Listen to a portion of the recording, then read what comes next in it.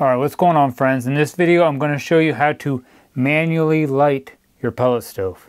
So if your igniter went bad, or maybe you just don't even have an igniter on your pellet stove and you need to light it, I'm going to show you the easiest way I've found to manually light this. Now, if your igniter went bad, everything seems to be working, maybe you have a big pile of pellets in here like this because they didn't ignite, we're going to have to get some of them pellets out. You might want to just open your ash pan door up and put like a dustpan down into there and just take your hand and pull some of them good pellets down in there, so maybe you can reuse them if you want. Or you can do like I do. I have a small little shop vac that I just cleaned it out real good, and I'm only going to suck out just a little bit of them pellets because then we're going to light them up. Because if you try to turn it on and light it like that, it's going to keep feeding pellets, and some of your fire might go down right into your ashes. So we got to get some of them out.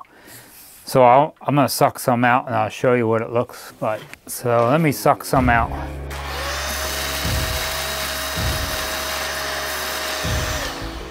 That should be good.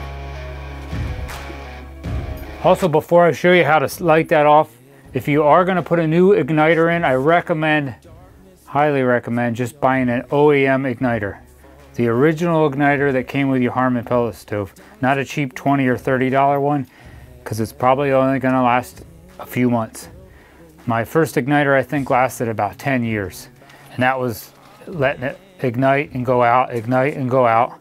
But now I have another new one because I did buy one last year. And put down in the comments if you bought an igniter from the warm-up shop in Williamsport, because that's where I bought my igniter. And I'm pretty sure they told me it was an OEM igniter, and I think I paid OEM prices, but it only lasted, I think that thing lasted 4 or 5 months maybe. Just kind of guessing, it might not even been that long. I'd rather spend the money on the more expensive original one and have it last. So I'm not very happy with the one I bought from the shop in Williamsport. Alright, so I sucked out some of the pellets. Now, you're going to have to put your stove in manual. You can't leave it in auto. Because if we leave it in auto, start that up, eventually it's probably going to go out and it won't restart. So you have to put it in manual.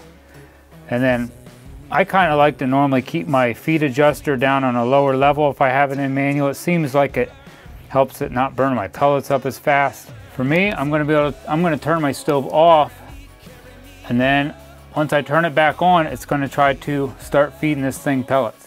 And I'm going to get my torch. I'm going to light this torch up. Turn this on a little bit.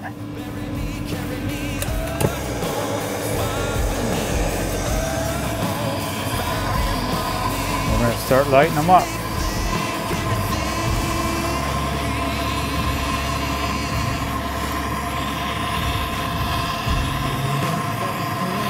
You might want to have a glove on when you do this.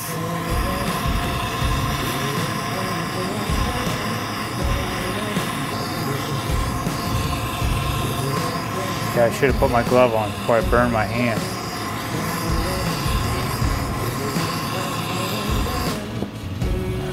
She's good. Let's see what happens. Let's see if it lights up.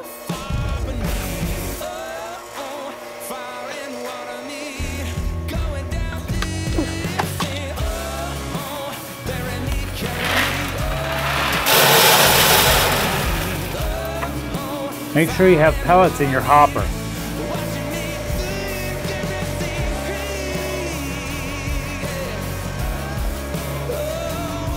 Alright, and if you need to know how to replace your igniter, I also have a video on that. And I think in that video I show you how to check your igniter to make sure it definitely was bad.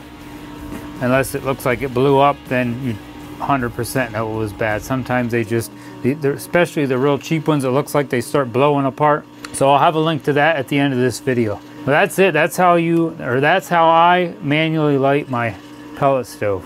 It's definitely the easiest way I've found to do it. So I hope this video helped you out. Please leave me a comment down below, give this video a thumbs up, and hit that subscribe button to help support my channel. And try to watch one of my other, I must have like 13 videos on this Harman pellet stove. God bless and stay warm.